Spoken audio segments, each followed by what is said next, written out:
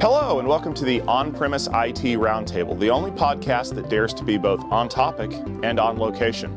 My name is Tom Hollingsworth and I am an analyst at Gestalt IT, and each episode we bring to you some of the luminaries in the IT space to debate a premise and get some thoughts and feedback about what we'll be discussing today. I'd like to take a moment to introduce our guests. Hi, Trisha Howard at Trisha Kicks SaaS, that's SAAS on Twitter, and that's my blog as well. Hi, Jody Lemoyne, Ghost in the Net on Twitter. My blog is ghostinthenet.info. Hi, I'm Zoe Rose. I'm 5683monkey on Twitter, and my blog handle is rosesec@sec.com. All right, thank you all for joining us today. Let's dig into the premise for this episode. If you are users of network monitoring software or SIMs or some kind of a dashboard, you're probably used to having about 47 browser windows open at any one given time, because there's a lot of different aspects to the tools that you need to get information from. Now, someone's probably going to try to tell you that they have the solution to all of your problems, and it's 4 magical words: single pane of glass. And since I said that, you're probably groaning right now. So the premise for this episode is that real single pane of glass is kind of a myth. So I want to turn it over to Jody, because we were having a conversation about this recently, and you had some pretty strong thoughts about this whole single pane of glass as a myth thing. Yeah, absolutely. Single pane of glass does exist if you're talking about a single product. The thing is, the vendors who are always pushing single pane of glass are never looking beyond their product. When we're working in environments that have heterogeneous networks, we've got one single pane of glass for this, one single pane of glass for that, and 27 single panes of glass later, we don't have a single pane of glass at all. We have a disco ball. I'm thinking it's starting to look more like the the stained glass windows in a church, where it's like, oh, everything's very pretty and completely not connected at all. Exactly. So the single pane of glass for a product, absolutely. You know, you look at your Meraki's, you look at your Splunks, all that. Yeah, they've got their single pane of glass, but they're looking at it from their product. They're not looking at it from the user's perspective, and from the user's perspective, it doesn't exist at all. I think that's fair. Now, Trisha, you work a lot with software as a service, as obvious by your Twitter handle. How do you see the single pane of glass arguments coming along? Because when we were talking about this earlier, I think your eyes rolled back pretty far. Yeah, mostly because to your point, you have the vendor single panes, which makes sense. But it's so subjective. It's so subjective. Every environment is different. Even if you have your major vendors, which there are the major ones, and most of the single pane of glasses can feed into. They have the API and they have this and they have that. The problem is, at the end of the day, you're never going to actually get a truly single pane, because every environment is different. Even if 5 of the 6 tools are the same within 2 organizations, that 6th tool can completely change how that works. Yeah, that's something that I've seen in my experience as well, is that, we can unify just about everything except for that super old tool that we have to use to monitor that one system, and there's no way we're ever going to integrate it because whoever wrote it is living on an island in the Bahamas and isn't returning anybody's phone calls. Now, Zoe, what are your thoughts about this whole idea? I agree to a point, but I do think there is a possibility, but the context needs to be clarified. I think that single pane, yes, that would be excellent. My dream would to have a dashboard that I can see everything, but I wouldn't use that to do tasks. I would use that to understand what's going on in my network. I do also agree that it can't be vendor-led, because, yeah, you can't. A vendor's not going to be like, oh, build this solution to work with everything else. I think it would be more something more like open Wi-Fi and how that's run through an org, not a vendor. So what you're saying is that you would use this as a read-only solution to gather information and detect things that are going on from an analytics perspective, and that it should be driven by some kind of a vendor-neutral, like, openanalytics.org or something, for example. Register that domain if you haven't thought about it already. But how would you go about doing that? Because the thing we have is, as Trisha mentioned, there's a lot of APIs and there's a lot of integration, and people allow you to come in and pull their data, but only to a certain point. And in my limited experience with doing this, keeping up with API changes is kind of a pain in the neck because they change so much from version to version. There are documented calls that are deprecated, or we may just wreck the whole thing from top to bottom and say, YOLO, man. Well, I kind of view it as when I do things like open source investigations, that's the biggest challenge, is keeping it up. And you build a solution and it breaks the next day. But I would say more looking at it from a network architect point of view. I'm a Splunk architect, and so Splunk has a way that you can build plugins to work with Splunk, or the very default, or the very minimal is you have syslog. So I think if it's vendor neutral, and they have the option to then send data there however they want it to, or you can customize it as you need it, I think that's highly beneficial, because organizations can kind of lead that movement and say, you know, we love this, we love your product, but we need it to work with this. And we're giving you 101 ways to connect into it, do that. And so that vendor just has to create this one way to connect into it, because they know what their product is, the value of what updates are needed for the client. They know what is working on the other side, so they can easily do that and put that data in the community, so that, or the code in the community, so that then other people can use it. It's a very egalitarian way of looking at it. So it's a halfway point almost. So right now, the single pane of glass has been, we control everything from this single pane of glass.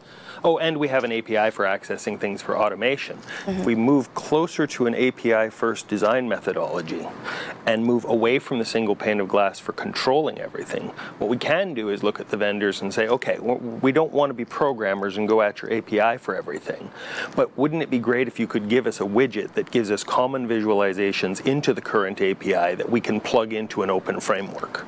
So we can have this corner of the single pane being monitoring our VPNs through our firewall, and this corner being monitoring our storage networks, and this corner being our network utilization.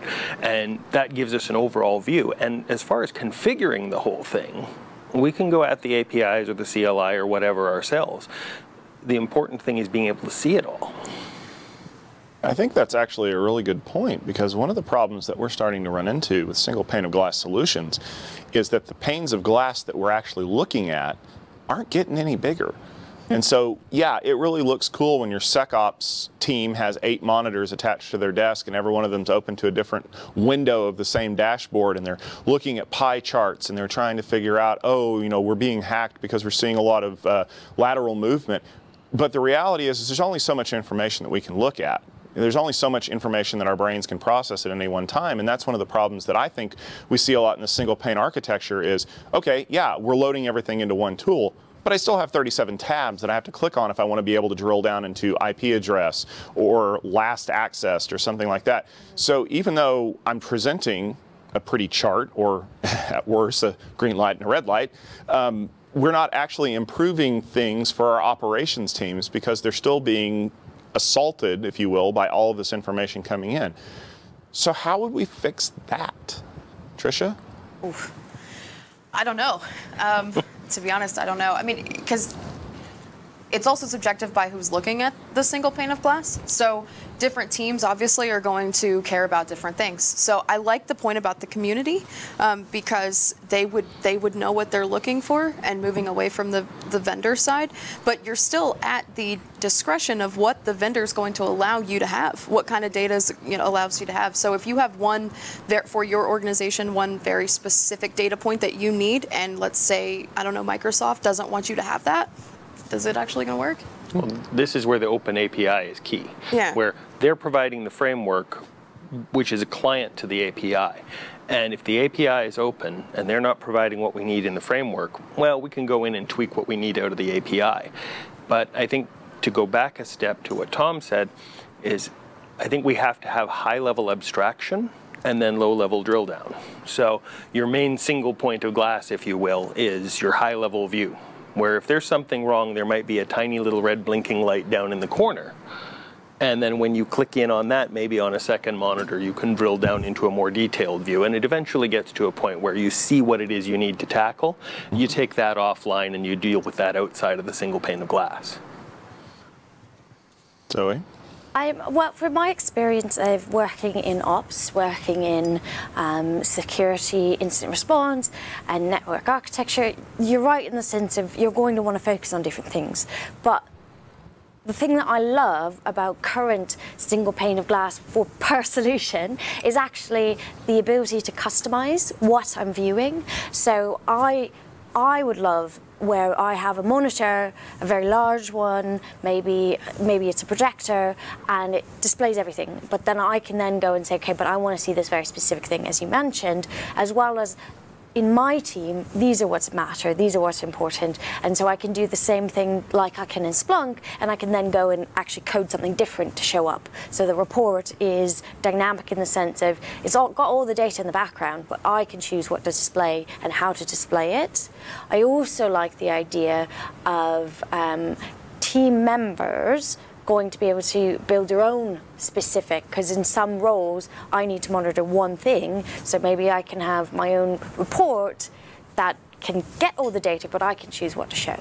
Well, that raises a really interesting point in that the single pane of glass does not have to be static. Mm-hmm. You can have your overall SecOps group watching the whole thing, and then you've got the network person over here who really does not need to see the SIM. They're looking in at the bandwidth. Still single pane of glass, different widgets that they're displaying, and they can customize that. But if we have common widgets provided by the vendors, customizable, possibly open source, GitLab, GitHub, and then we can customize how that creates our single pane of glass, that gives us better image. So let's jump on that for 1 second, because there's a movement inside of a lot of analytics companies, inside of a lot of big data companies, to say, I'm not going to provide you access to my system. I'm going to dump all of my data from your system into a data lake. And I'm going to use that data lake as a single source of truth for everything that I do. And whether or not you're pulling analytics from it, you're doing AI and machine learning against it, it's the single source of truth for everybody. So what if the vendor said, well, instead of me providing you a framework to be able to pull data out of my system and put it on your big shiny pane of glass, what if I just dump everything into a standard data lake and say, have at it. The data's in there somewhere, get your scuba gear and go find it. As long as you give us the schema to go get what we want, that's great. Baby steps. We'll get there. So the idea of doing this as a data lake is not a bad idea, but since this is a group of security personnel, I'm pretty sure that someone's skin is crawling right now because you want to put all of my data in a data lake, Zoe? Well, I'm thinking from the EU, GDPR, if you put my data in a data lake, I will sue you very quickly and I will make a lot of money. So go ahead. I'm happy with that. I wouldn't mind going to the Bahamas. No, I think that's the wrong solution as well.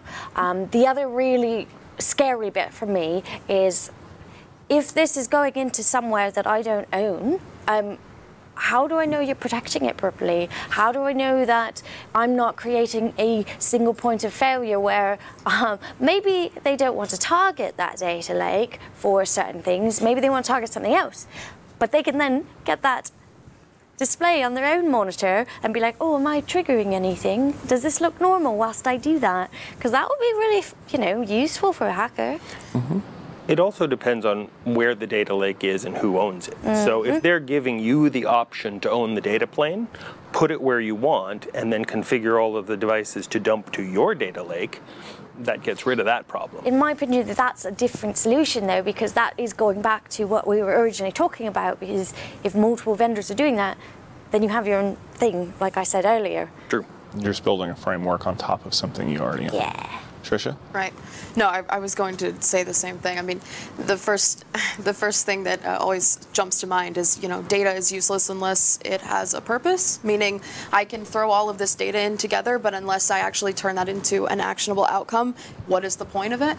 So in theory, a data lake is a perfect solution, but it has to be secure. And if you don't have if you personally want to bring it on-prem, that's fine, but you better have the people to not only manage it, secure it, but also extract the data from it. Whereas, having it off-prem or having somebody else manage it would help with that last piece, but that's scary. Raises other problems. It's really scary. And another really vital point there is the right to be forgotten. And if you have a data lake, and like you said, you don't have the skills to extract that data, you're going to end up being sued anyway. Mm-hmm. By me. You're just looking for that Bahamas trip. You know, I've never been there. Well, fair. So let's look 5 years down the road. Is single pane of glass still going to be a selling point for people?